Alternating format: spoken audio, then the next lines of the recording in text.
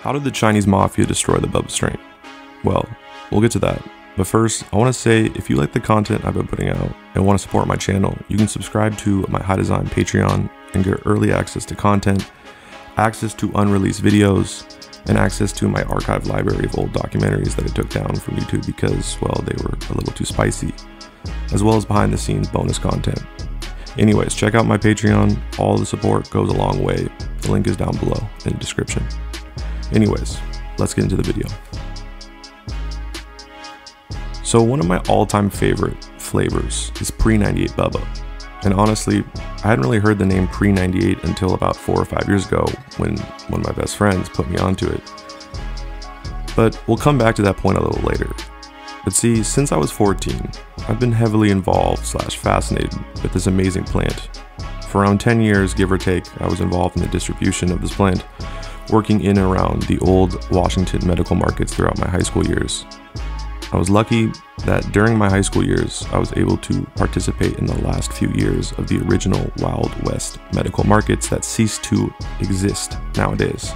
But Washington state would legalize recreationally in 2012 alongside Colorado, and we were the first states to open our legal rec industry that we still have today. But that 3-year buffer period between 2012 and 2015 is what I like to call a gray market in limbo, with very little legal consequences. And this was in many ways the last Wild West hurrah of the highly unregulated OG medical markets. And then Governor Jay Inslee would destroy those medical markets sometime in 2015 or 2016. But during the last couple years of my high school, I had a medical card, and that allowed me to legally purchase, sell, transport the plant to other medical card holders. I could sell to stores, buy from growers.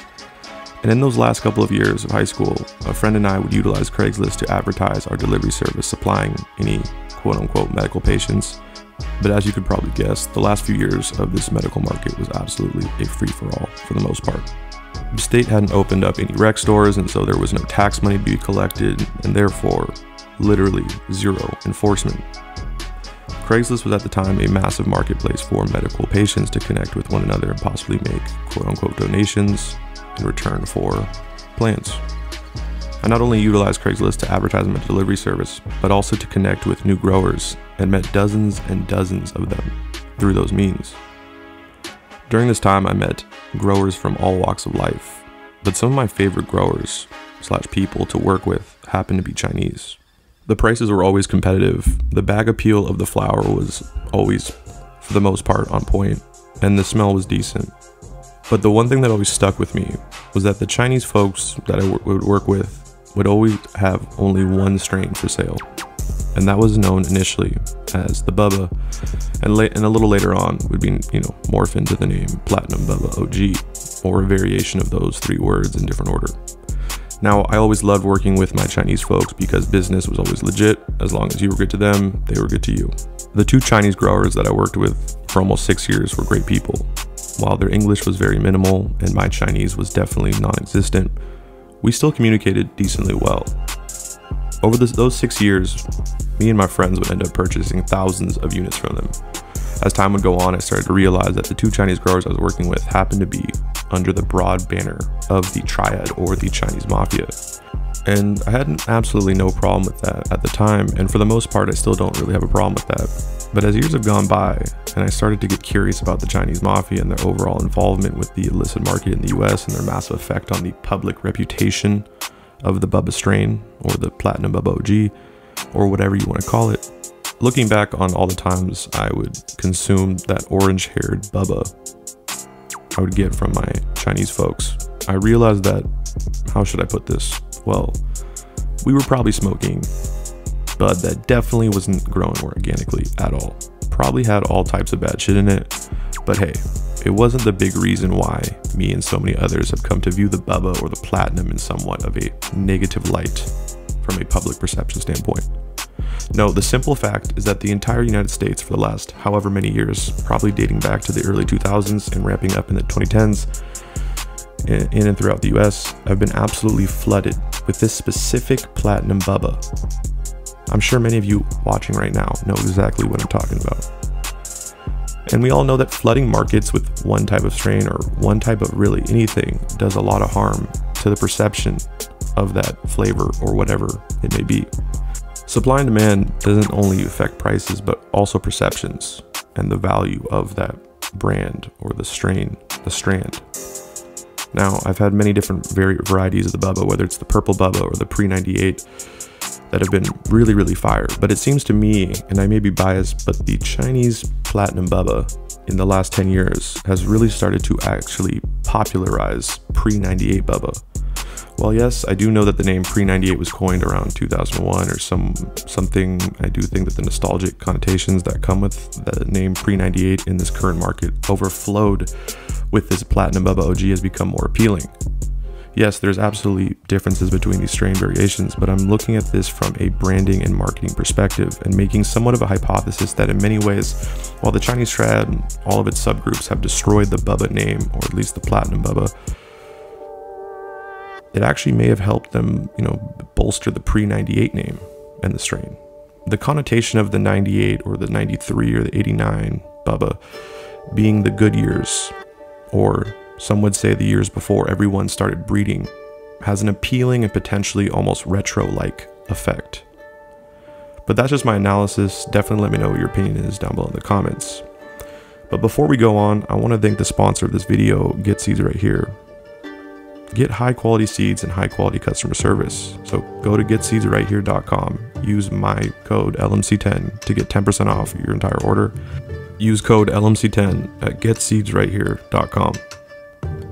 But now, let's jump into a little bit of history of the Chinese Mafia or the triads coming to the US and their relationship with Bubba, and why we've seen a steady increase in the number of illicit Chinese grows in the US, which is going up year after year in numbers. So we first need to look at the history of the Chinese triad to understand what's happening today. So when we talk about the triads today, it's a term utilized as an overarching name that is a collection of hundreds of different triad groups. The triad's origins date back anywhere to the 19th century and was a collection of fraternal organizations. Now the triads have an interesting relationship with their home country of China and the different governments that were in charge. In 1949, when the communists led by Mao Zedong took power, many of the triad groups fled in fear that they would be arrested by the new communist regime, given Mao Zedong cracking down on what he called quote-unquote black societies, or otherwise known as secret societies. A large reason being the triad were very powerful in the country, and many of the triad groups had aligned themselves with Chinese nationalists, which had lost the war against the communists, right? And which were now the people bunkered down on the island of Taiwan. Many of the triad groups would join them in Taiwan, and the nationalist government would actually utilize the triad to crack down on any dissent from opponents of the nationalist government. The triad would actually help them maintain the 4 decades of martial law in Taiwan during the 20th century. But there are many instances in just the last 150 years where governments worked hand in hand with criminal organizations. I mean, literally the US during World War II and throughout the century worked directly with the Mafia. Now, I make that point because that will be a little bit more important a little later on in this video. But let's fast forward to the 1990s, where China was going through an incredible economic boom. And during this time, many of the Chinese triad groups would start to change their allegiance to the communist government of China, given the massive economic incentives that were now being put in play. Now, while Chinese triad groups had already been in America starting in the 1960s, during in San Francisco and other areas, it wasn't until the 1990s where the Chinese Communist government began to develop a tolerance for triad groups, given their potential usefulness domestically, but more importantly, abroad internationally. Like many international crime organizations, the triad makes money in a bunch of different ways, but a significant way that increased heavily in the 1990s was human smuggling. Similar to what coyotes are in Mexico, the Chinese triads, known as snakeheads, mastered the art of human trafficking or smuggling. Even though China in the 1990s was experiencing a massive economic boom, many Chinese people wanted to get to America where they could still be making more money, and so these snakehead smugglers would charge them large amounts of money to smuggle them. And in many cases, the person who was being smuggled wouldn't have the money to pay them, so they would have to work in America or wherever they were smuggled to for however long it took them to pay back their debt. So these smuggled Chinese people are great tools for the triad to use as labor for, I don't know, maybe growing? Yeah, see, this has been going on for decades now, where the foreign criminal organization, let's say a prominent triad group, purchases, I don't know, let's say 100 suburban houses in Northern California, and then they have the people they smuggled into the US pay off their debt by operating these grow houses. And that scenario isn't just a hypothetical example. I literally took that scenario from a news report that came out about 5 years ago. Police raided 100 suburban houses in Northern California and discovered massive multi-million-dollar illegal grow operations. And since the late 80s, early 90s, the number of illegal grow ops funded by Chinese nationals and different triad groups has continued to increase. Now, Chinese triads aren't the only groups setting up illegal grows domestically inside the US. As of recent, we started to see a lot more cases where cartels have now come up north and set up their grows inside the US. But it seems that the Chinese triads have been doing this for decades at this point. In a lot of ways, the Chinese Communist Party has encouraged certain aspects of Chinese triad activity.